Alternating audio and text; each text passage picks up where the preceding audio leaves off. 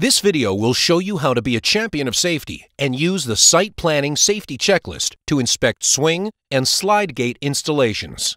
This video is intended for demonstration purposes only. Gate safety is not only important for property owners and visitors, but also for the installer and anyone servicing the gate and operator. LiftMaster is committed to safety. That's why we have invested in the national Don't Chance It, Check It gate safety program to help keep customers, installers, and the public safe and informed. Using the Site Planning Safety Checklist for every installation helps ensure safe gate access systems are designed, installed, and maintained in accordance with both UL 325 and ASTM F2200. The International Building Code, IBC, International Residential Code, IRC, and International Fire Code, IFC, also require gate installations to comply with UL 325 and ASTM standards.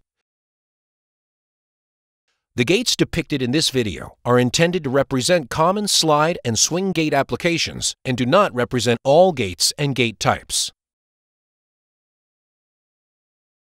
The checklist has two sections. The first part is to see if the installation complies with UL 325 guidelines. The second part checks for compliance to ASTM guidelines. Begin by checking that the installed gate operator is approved to current UL 325 standards. LiftMaster operators meet UL 325 and bear the UL listing mark. Next, let's look for the proper gate warning signs. Warning signs must be securely mounted in the near vicinity of each side of the moving gate in a place where they can be easily seen. Faded signs should be replaced. Now, check the entrapment zones. An entrapment zone is defined as a location where a person can be caught or held in a position that increases the risk of injury. To be UL 325 compliant, 2 monitored safety entrapment protection devices must be installed at all entrapment zones. LiftMaster gate operators have a built-in inherent reversing system that counts as 1 monitored entrapment device.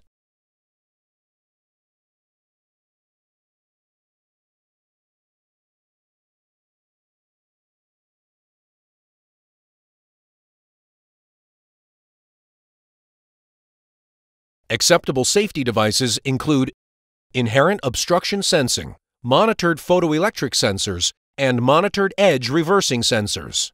LiftMaster monitored external entrapment protection devices must be used.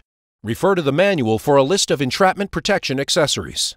For a swing gate operator to function, the operator requires a minimum of 1 external monitored entrapment protection device to be installed in either direction where an entrapment zone exists.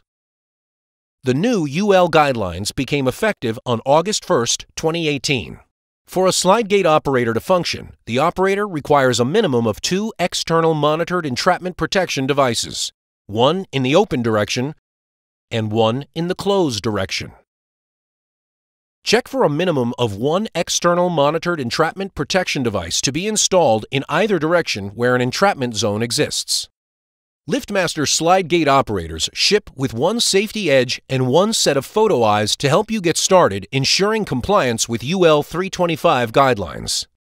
Every gate installation is unique. It is the responsibility of the installer to ensure all entrapment zones are protected with 2 independent entrapment protection devices.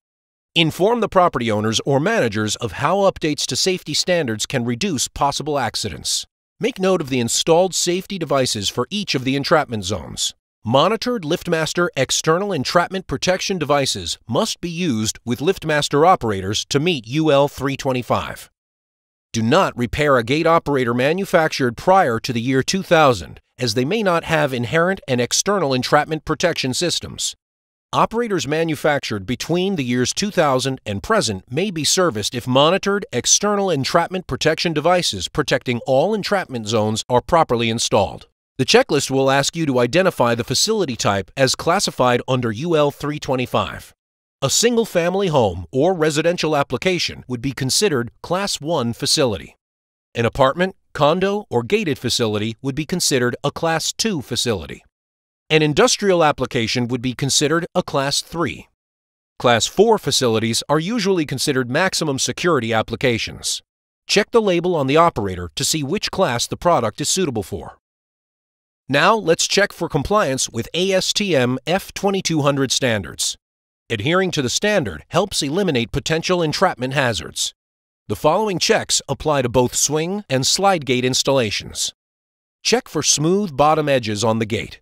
It is common to find pickets extending down past the bottom bar of the gate. Extending pickets must be removed or a new bottom bar must be added to prevent objects from getting caught under the gate. Check the locations of any access controls.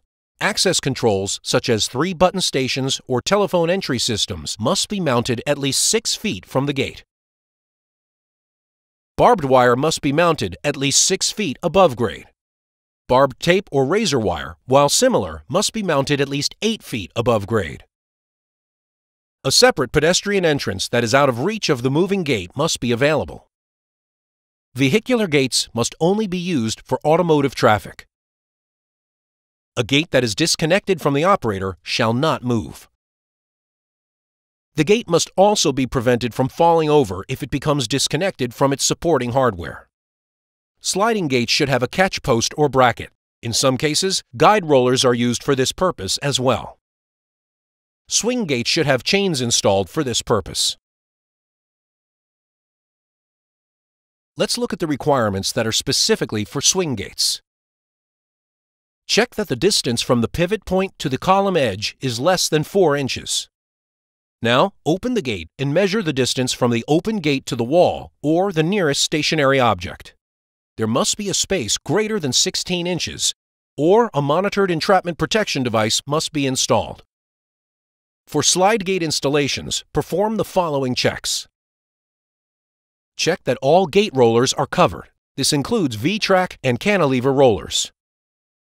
Spaces between gate pickets should be no wider than 2 1/4 inches. If spaces are wider than 2 1/4 inches, meshing must be added from the bottom of the gate up to at least 6 feet above grade. Sliding gates should never have a gap exceeding 2 1/4 inches from fence or gate support post. If a gap exceeding 2 1/4 inches exists, a panel must be added to reduce the gap. In addition, entrapment protection is required to protect any gap in this draw-in area. Any stationary objects that are more than 16 inches away from the gate frame do not require any corrective action. Check for positive stops, which prevent a sliding gate from rolling past its intended open and close positions. Check for 2 external safety entrapment protection devices. There must be a minimum of 1 external monitored entrapment protection device in the open direction and a minimum of 1 external monitored entrapment protection device in the closed direction. It's common to find receiver guides mounted on the front side of a receiver post. To be ASTM compliant, any receiver guide mounted lower than 8 feet above grade must be mounted behind or to the side of the receiver post. Once the gate safety check is complete, the installer or service person should review the results with the property owners and provide a copy of the completed safety check to the homeowner or property manager.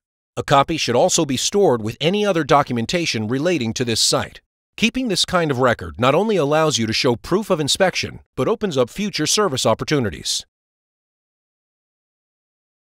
You've just learned how to design, build, and maintain safe gate installations. Be a champion of safety and make "Don't chance it, check it" a habit every time you visit a site to ensure it meets the new UL 325 and ASTM F2200 standards. You are not only protecting your customers, you are also protecting your business.